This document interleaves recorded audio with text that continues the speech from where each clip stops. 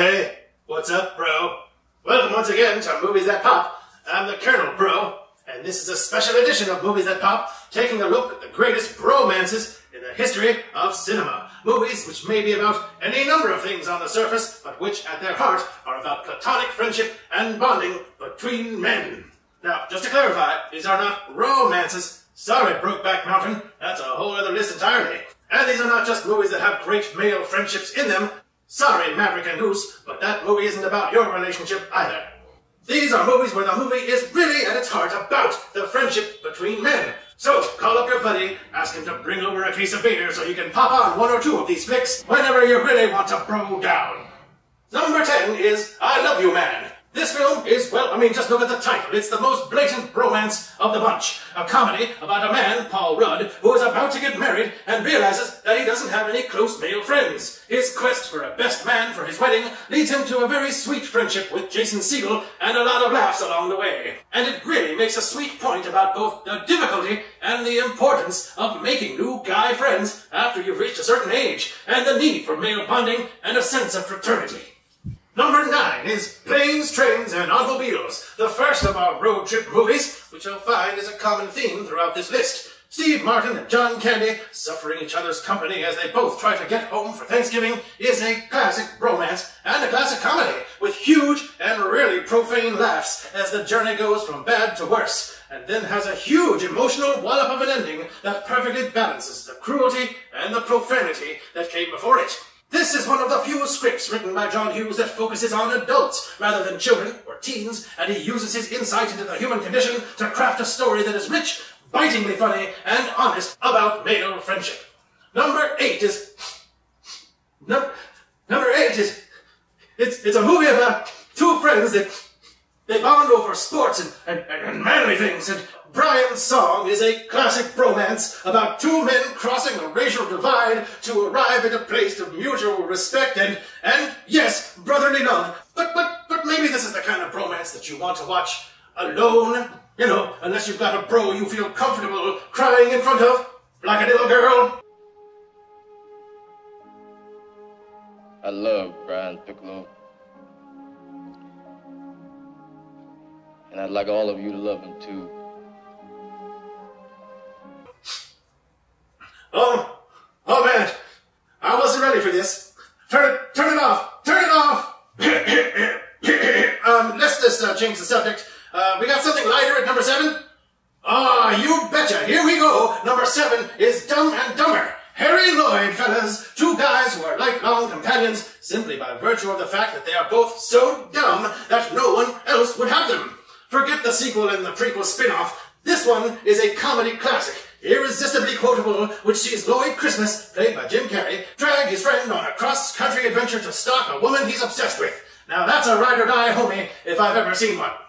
Number 6 is Superbad, and this is one of a series of movies that comes from the same core group of filmmakers that includes Judd Apatow, Evan Goldberg, Seth Rogen, and these guys keep making movies about wildly different subject matter like rock and roll, or an interview, or a demonic apocalypse. But all of these movies have a thick undercurrent of male bonding, rivalry, and platonic love that really resonates with me.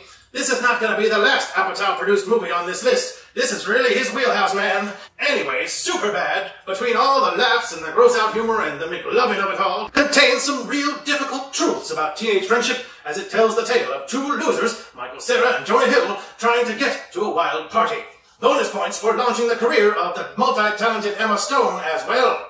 Number 5 is the story of a literal bromance, and that's Rain Man.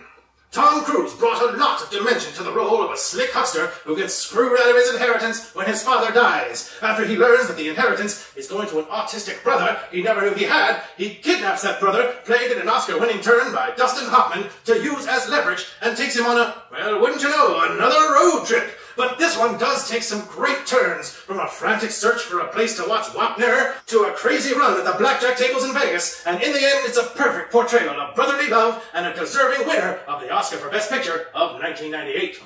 Now we're at number 4, and now listen. When I started making this list, I almost immediately, like by default, put Butch Cassidy and the Sundance Kid on it. Because, as cinematic duos go, Paul Newman and Robert Redford are are about as good as it gets. Also check out The Sting, another great contender. But you know, the more I thought about it, there's another great western that's also a story of friendship, and I think it's probably more deserving than the light-hearted Butch and Sundance, and it certainly contains more scenes of raw loyalty in the face of unforgiving odds, and that is 1993's Tombstone. That's right, look at these guys, marching together towards the gunfight at the OK Corral.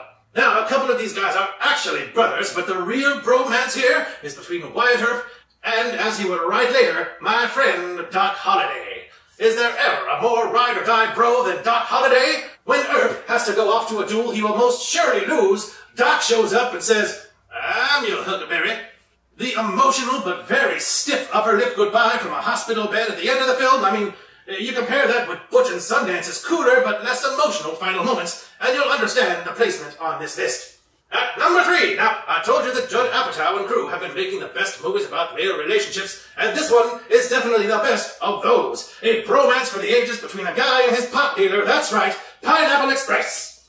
James Franco and Seth Rogen make a great cinematic duo, and they've re-teamed afterwards on things like The Interview and the upcoming Disaster Artist, but I'll always consider this as their best pairing. James Franco's amazing character, Saul, probably my favorite of his until Spring Breakers came along, thinks Seth Rogen's character is really his friend, but Rogen just thinks of him as his dealer and that's it. When they get caught up in a web of murder and conspiracy and have to go on the run from the criminal underworld, their relationship is tested, broken, and in a crazy action finale, renewed and justifiably celebrated. At number 2 is the one that inspired countless imitators and sequels, heck, created an entire genre, the buddy cop movie, and that's 1987's Lethal Weapon. Now, while I consider Lethal Weapon 2 the better movie overall, Lethal Weapon 1 is the start of the classic romance, with Mel Gibson's suicidal, haunted Martin Riggs pulled back from the brink by his friendship with Danny Glover's irascible family man, who is too old for this, you know. It's a classic. Great action, great performances, bros who start out wanting to kill each other and end up killing an army of bad guys instead. What could be better?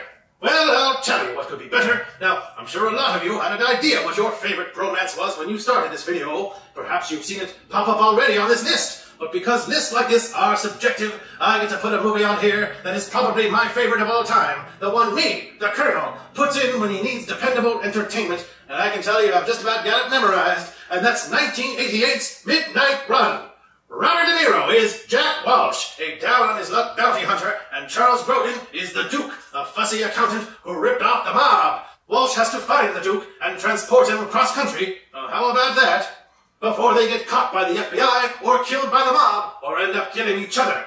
I love everything about this movie. The twangy rock score by Danny Elfman, the chemistry between Walsh and the Duke, the deep supporting cast of characters, from the mob boss and his lackeys, to a high-strung bail bondsman, to a rival bounty hunter, to FBI agent Alonzo Mosley. This movie bounces along on a wave of action and double-crosses, and some of the most colorfully filthy dialogue you will ever hear. Pure diverting fun from beginning to end, this one has heart too, and that final scene between Walsh and the Duke at the airport, everything about it, from the score to the dialogue to the way that blue angelic light, he just hits Robert De Niro when he turns around. Mwah! Perfect! Midnight Run wasn't the first action comedy, it wasn't the first road trip movie, nor was it the first bromance, but in the nearly 30 years since it was released, I've seen it dozens of times, and it has never been bested. Jack Walsh, see you in the next life. That does it for this edition of Movies That Pop. Don't forget to follow me, the Kernel, on Twitter at Movies That Pop. And click the icon right down there if you'd like to see our movie reviews. You'll be able to view all of our other videos. Plus, please consider subscribing to our channel. You can also support us by clicking the thumbs up icon below if you liked what you saw. Please leave your favorite bromances in the comments as well. Did I miss something? Was I way off? There's no wrong answer. Film is very subjective after all, and I love hearing what all of you think. In the meantime, thanks for watching. I'm the Kernel, and I love you, man. I love you.